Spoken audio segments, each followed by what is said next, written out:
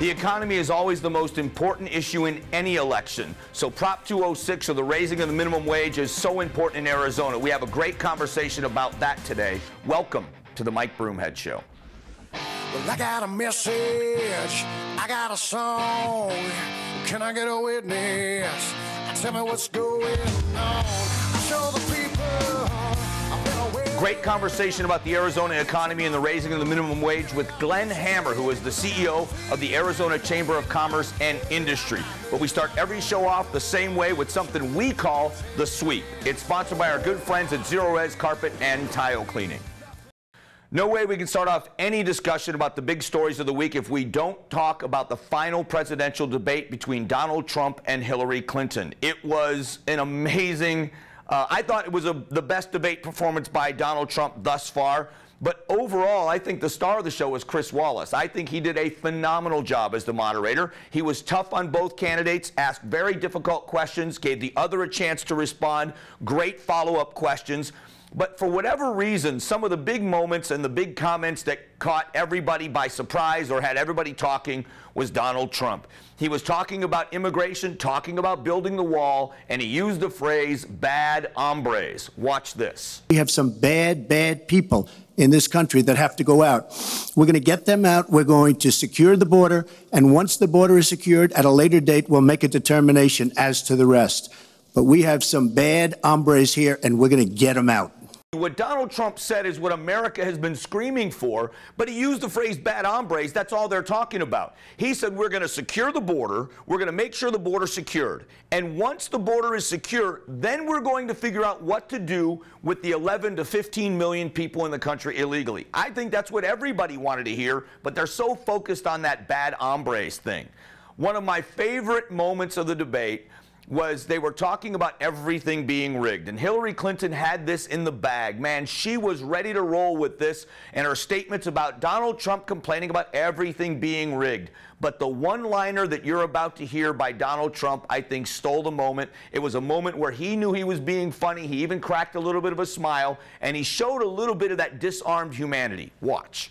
Every time Donald thinks things are not going in his direction, he claims whatever it is rigged against him.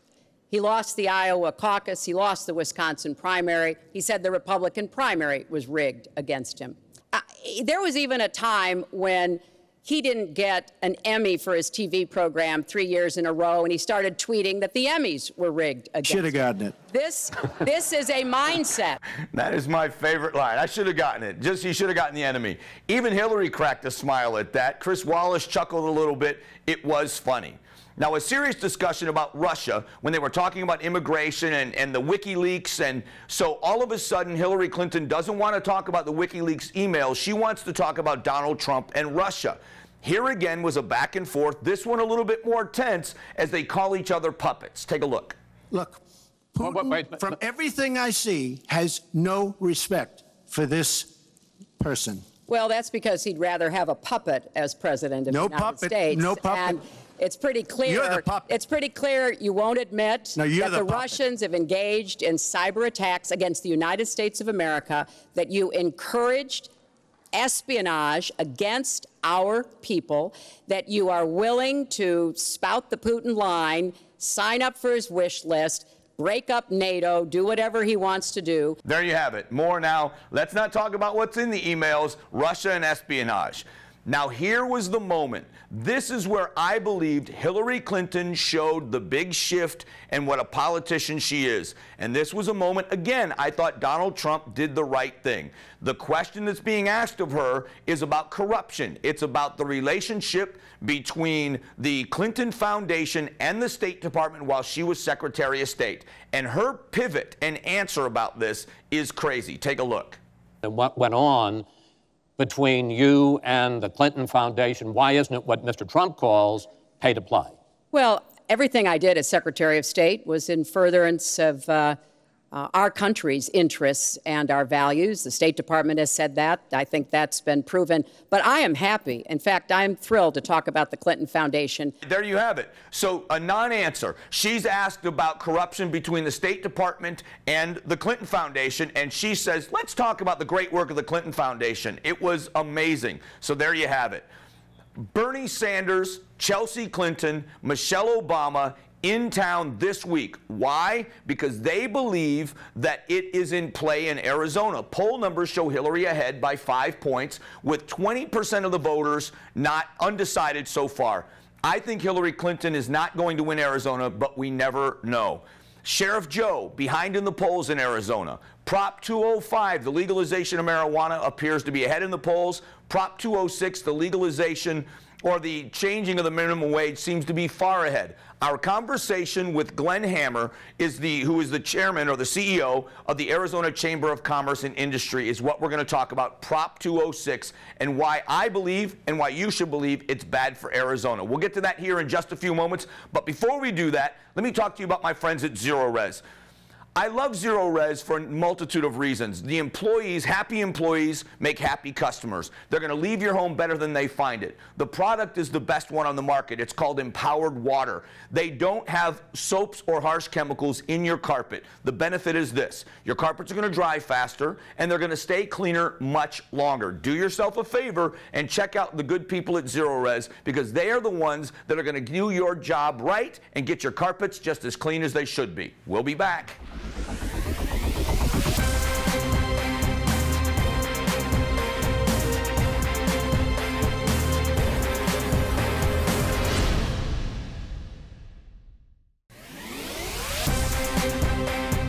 Of all the issues that are important in an election cycle, it always is the economy. People vote with their wallets. What are we doing to move the Arizona economy forward? One of the biggest issues on our ballot is Prop 206, which is the raising of the minimum wage in Arizona.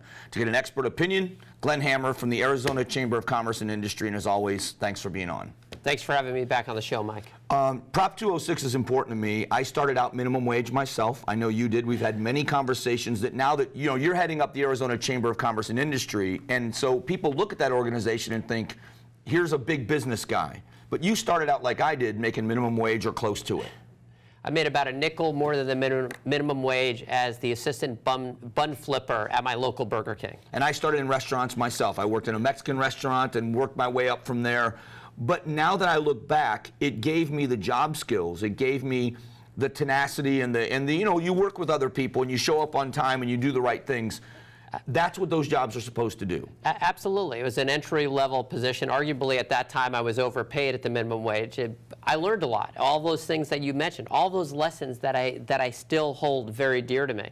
And what kills me, Mike, is that those opportunities are vanishing for young people because of these misguided minimum wage efforts. The entry-level rung of our job ladder is being eliminated. And what we see in other places that have gone down this route, what's happening? There are fewer and fewer and fewer jobs, period.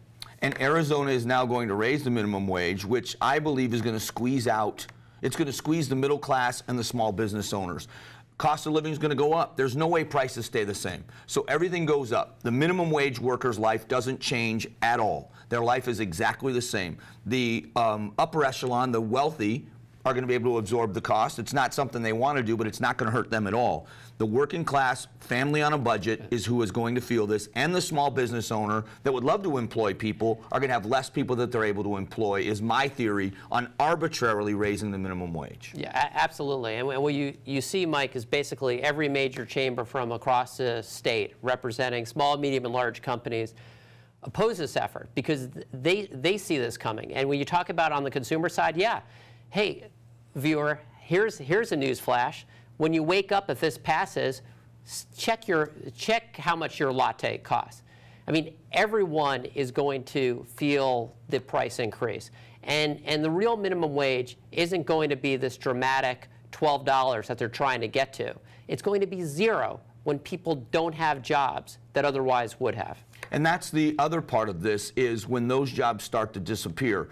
When high school kids want to get a job, when somebody's entering the workforce for the first time and trying to gather some job skills and any kind of a resume, the jobs are just not going to be there. Retail in the holiday season, where retailers hire, let's say they're going to hire 5 people for seasonal work. They may only hire 3 because of the increase in the minimum wage, which means there's 2 people without a job. And that's not a scare tactic. That's just a reality for businesses. It's a reality, because you take a look at taking it from $8 to $10 January 1. That's a 25% increase, and that doesn't even factor in all the different costs that are tied to the basic hourly wage. And then soon after, it's going to go to $12. And you take a look, at least some other states, they had the brains, if I may say, to tier it to different parts of the economy. Not every section of this state is Maricopa County. So for the rural areas of this state, you might as well call this the Small Business Elimination Act. I mean, you're just going to start seeing a number of businesses that people enjoy going to close their doors. And there's a big difference in the economy of Maricopa and, let's say, a Yavapai County. And even then, there's a difference between Sedona and Cottonwood and other areas of the state, which ends up hurting because they have to abide by the law. But what are they going to do? They're going to eliminate jobs, or they're going to raise prices. Probably both will happen. We'll definitely see prices increase for everyone. So that's something we should all be ready for. We're definitely going to see a reduction in hours and probably jobs, and there will be some businesses that just can't bear the cost. Because, Mike, as you said, it's not just this minimum wage. It's other things. It's Obamacare. It's all these other costs that are coming and crashing down on small businesses, and it's wrong. It's immoral. And it's going to hurt this state. It's going to hurt businesses. It's going to hurt workers. It's going to hurt our economy. And that's why we strongly urge voters to vote no on Prop 206. And 206 doesn't pass if there's not an element of class warfare. This little bit of us against them, the haves versus the have-nots, or the proletariat versus the bourgeoisie, if you've ever heard the Communist Manifesto. It pits the business owner against the employee when it's never really been that. Most employers want to pay their employees as much as possible, but it's got to be economy-driven and not arbitrarily driven by legislation. And Mike, thank you for saying that. That's absolutely right. Most employers, they have very good hearts. They want to see their employees do well. But it has to be economy driven, because it's not like the federal government. If they can't make a profit, they go out of business. So, we want to see people make more money, but the right way to do that is through education, and it's through experience and working hard. And again, we just think that this proposal would have a devastating impact on a lot of our businesses and people. There's another element to this, and this is the fact that it's a proposition and how it alters the Constitution. It binds the legislature's hand. I want to look at that element here in just a moment. Take a quick break. When we get back, we talk about why it's a proposition that it's bad, because what it does to the legislature and their ability to regulate it. So we'll be back in a moment.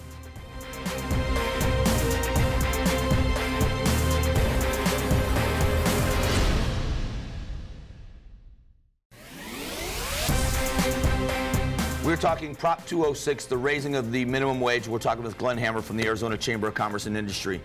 I don't want to cloud issues, but whether it's Prop 205 or Prop 206, anytime there's a proposition that's passed, it alters the Constitution, which means the legislature can't go in and make changes, even if they are deemed necessary or it's in the best interest of the people, unless it furthers the cause. I'll give you one example. When medical marijuana passed, they told us it's not going to be like California, that you're not going to have a small number of doctors handing out these recommendations. It's going to be a 2-year relationship with a physician, minimum, in order to qualify for this recommendation. Immediately after it was passed, it was changed. They said, well, that's not fair, that if you get sick, you should be able to go immediately to your doctor, and they were able to change the law. Why? Because it furthered the cause of medical marijuana, where the legislature couldn't go in and restrict anything. How is that going to happen with Prop 206? Well, Mike, you bring up a very important point, and this is very unique to Arizona, is that we have something called the Voter Protection Act. So once something passes at the ballot, you can't change it legislatively, even if you had every single member of the legislature, even if it was incredibly in the realm of common sense, if it's ruled that it doesn't further the interests of the act. So when you have something like this minimum wage scheme, what happens if the state hits a downturn? What happens if we find out that we're right, that a lot of jobs are being lost, and particularly in areas like rural Arizona, small businesses are closing their doors? We're out of luck. we're out of luck at least until the next election cycle. So that's something that's really important. The other thing is it's a lot of out-of-state dollars coming in. National teachers unions, for God's sakes, are helping to fund this effort. And you know, which I find ironic, because we've heard from school districts, particularly outside of Maricopa County, Mike, that it's going to affect their budgets because they have a lot of side services. So guess who's going to get squeezed? The teacher union members. We're going to put pressure on schools in an economic way, so they're going to have fewer dollars to spend on teachers. Another element of Prop 206 is a minimum requirement for sick leave, 40 hours a week or 24 hours for businesses with 15 employees or less, where they are mandated to give sick leave to employees. Let's say that employers come and say, we can afford the minimum wage. The part of that we've adjusted to. But now I'm having to give basically a week's vacation to a part-time employee or to somebody I've hired. What do we do here? And the legislature cannot go in and even adjust that if they want to. I'll tell you why that's also offensive. 99% of employers are going to adjust. If an employee is sick or an employee has to take some time off, employers are going to figure out a way to make sure their employees are happy. Right. But what this does is this basically creates this new bureaucratic structure with all sorts of record keeping. So if you're a big company, you could absorb it. But you're a small company, this is another distraction. And you're losing control also over when you're giving this time off. Because, by the way this is defined within the proposition, it's a very loosey-goosey definition in terms of sick leave and families. It's very expansive. Does it, and I don't know this, maybe you can tell me, does it accumulate? So like from year to year, I don't know if in Prop 206 it accumulates, but if it does, again, the tracking of that as well. I don't believe that it accumulates. Okay. Now when we look at businesses, what are they saying to you about this passing? Because right now in the polls, it looks as if it's favored by the voters. Well, this is not the type of thing that you take on to oppose if you're just looking to pad your batting average. The history of minimum wage increases being passed in states and localities across the country, it's very high. But what we're hearing from businesses is that they're looking at this right now, and some are going to raise prices, some are going to have to look for other ways for cost reductions. But the story is not going to be a good one. And here's the sad thing. The state is making such great progress. You take the national rankings or the magazines like Forbes. We're killing it. Forbes has us as the #1 state in terms of future job growth. CEO magazine has us as a top 5 or 6 state. This is going to be something that is not going to be looked at favorably by companies here or companies looking to come to Arizona.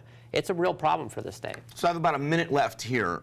When you look at what is needed in Arizona to have real growth and not this arbitrary changes, what needs to happen and why should we oppose 206? We need to continue to make sure that the state is competitive when it comes to our tax, tort, and regulatory reform. There's some additional things we need to do to improve our education system. But jacking up our wages artificially, accelerating automation, and leading to reduced opportunities for Arizona's entry-level workers is the wrong way to go. We have more work to do at the state legislature, but this out-of-state special interest effort is the wrong way for this state to go. And we urge the viewers to vote no on Prop 206. I encourage you to look at the Arizona Chamber of Commerce. Glenn Hammer, I think, is one of the most honest men in Arizona, and you have always done the right thing for Arizona and for your organization, so I appreciate your opinion on this. Always a privilege to be on your show. Thank you, Mike. Thank you. We'll be back.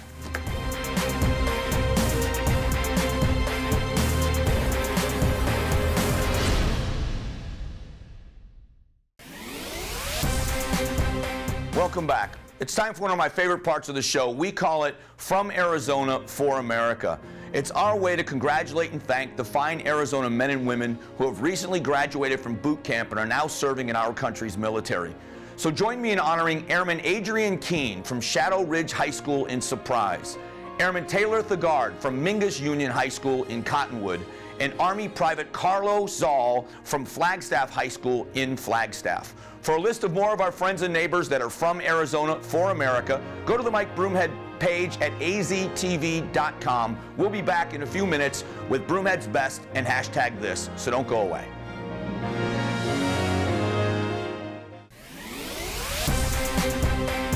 It's time for my favorite part of the show. We call it Broomhead's Best.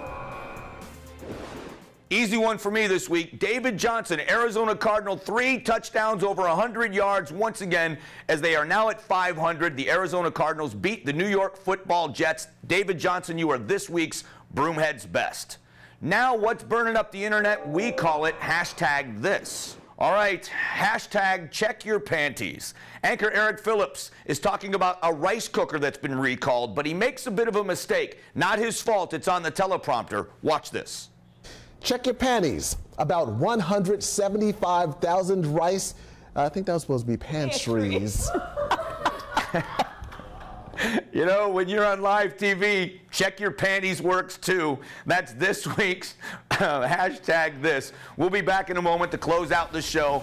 It's been a fun one so far. Don't go away.